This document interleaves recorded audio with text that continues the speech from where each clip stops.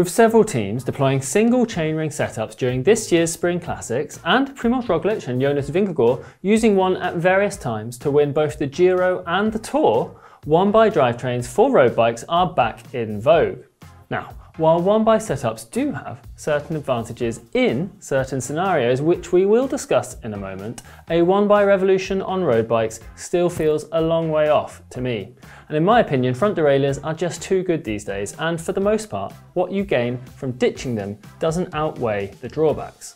But do you agree with me? Well, once you've heard my take, I want to know your thoughts, and I'm sure you'll let me know why I'm wrong down in the comments below.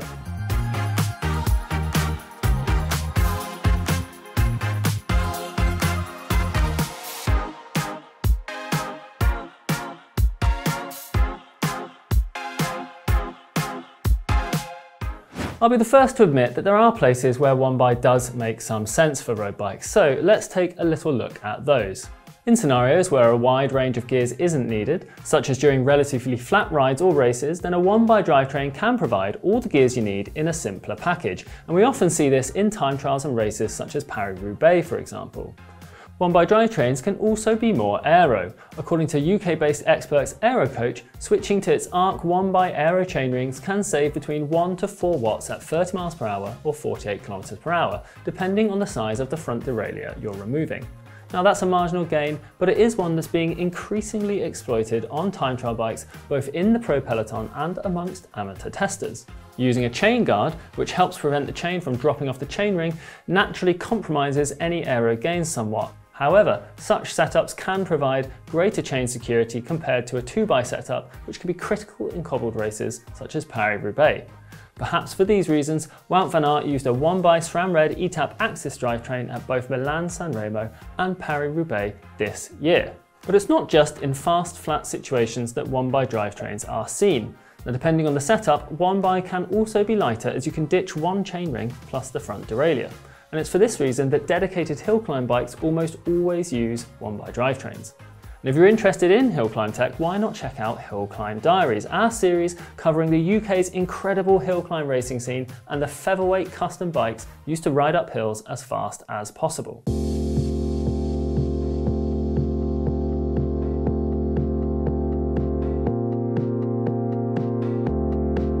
It's clear then that there are some advantages to 1-by drivetrains on the road in certain scenarios. There are, however, some notable disadvantages too. Most obviously, ditching your front derailleur and one of your chainrings means significantly reducing the number and range of gears on your bike. Now, it is possible to compensate for this by using a wider range cassette outback and carefully matching your chainring size to the demands of each ride. However, getting close to the range of a 2-by setup comes with compromises. Firstly, wide range cassettes, which are required if you want to maintain a similar gearing range to a 2-by system, are usually heavier than tighter ones, negating any theoretical weight advantage. A bigger issue for me though is that they typically come with much larger jumps between the gears and use smaller cogs at the bottom end to help you gain that extra range of a smaller front chainring.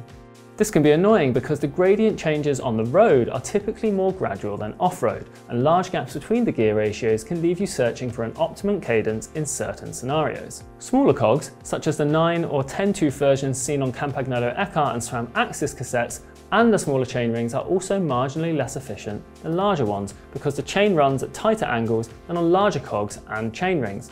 Though SRAM and Shimano wouldn't argue that this is cross-chaining in the truest sense of the word, 1-by drivetrains also force the chain into more extreme angles at the ends of the cassette compared to 2-by drivetrains. And both of these factors can lead to increased frictional losses within the drivetrain, which in turn means that slightly less of your effort reaches the tyres with a 1-by drivetrain compared to a 2-by drivetrain. In terms of how much less, well, testing by Ceramic Speed on behalf of Velo News showed that a 2-by 11-speed Shimano drivetrain was around 3 watts more efficient on average than a SRAM Force 1-by drivetrain. The differences widen when using the smallest cogs on each cassette too. A 5311 gear was shown to be around 6 watts more efficient than a 4810, for example. Of course, if you aren't keeping your drivetrain perfectly clean, then efficiency losses from optimizing chainring and sprocket sizes are arguably a moot point. The crux of the matter, however, is that it's easy to see how frictional losses can quickly cancel out any potential aero gain if you size down your chainrings and cassette cogs when switching to 1-by.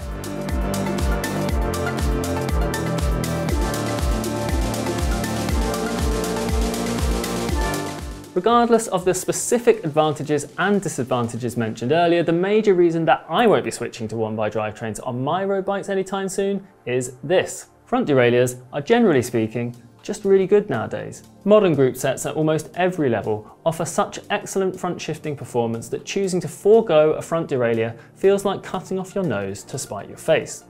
Now, the gold standard for front shifting is without doubt currently found on electronic group sets. Many, myself included, consider Shimano to be the market leader in this area, but SRAM and Campagnolo don't lag far behind. However, even mechanical group sets manage front shifting fantastically well these days. I recently tested the new Trek Emonda ALR5, for example, which uses a Shimano 105 R7000 drivetrain, and the front shifting was practically flawless. Of course, a poorly timed shift or bad setup can still cause issues, but on the whole, front shifting just doesn't feel like a problem that needs solving anymore. Now, my lovely Giant TCR, for example, is currently set up with a Shimano Dura-Ace Di2 group set, with 12-speed 11 to 34 tooth cassette out back and a non-standard 53-36 11-speed chainring combination up front. And despite falling well outside Shimano's recommendations, it actually shifts brilliantly. I get a lovely big chainring for fast riding and an easiest gear ratio small enough to spin my way up nearly any climb, and the gear ratios are pretty tight too. I've even tried a 53-34 tooth setup before and found that it works fine too. It isn't as reliable as when set up as Shimano intends, and the jump between the two rings can be pretty jarring, but it is perfectly usable when you need a tiny climbing gear for short periods and you don't want to reset your derailleur height and cable tension.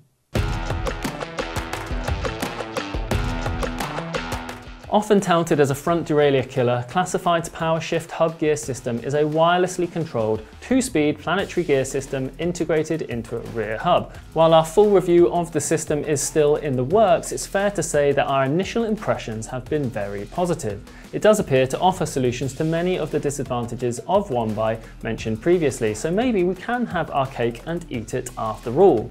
The issue for me though is that it's just far too expensive as things stand. Classified's R50 and G30 PowerShift wheel sets, for example, cost £2,300, just £25 less than the entire Trek Emonda ALR5 mentioned previously. And what do you actually gain for all that cash compared to just sticking with a 2x drivetrain? A marginal improvement to aerodynamic efficiency, and that's about it. Of course, the cost of Classified's hub tech will likely come down over time if it proves popular, but considering a 105 crankset and front derailleur have an RRP of £160 and £45 respectively, and can usually be found online for far less, I don't think that price parity is on the horizon anytime soon.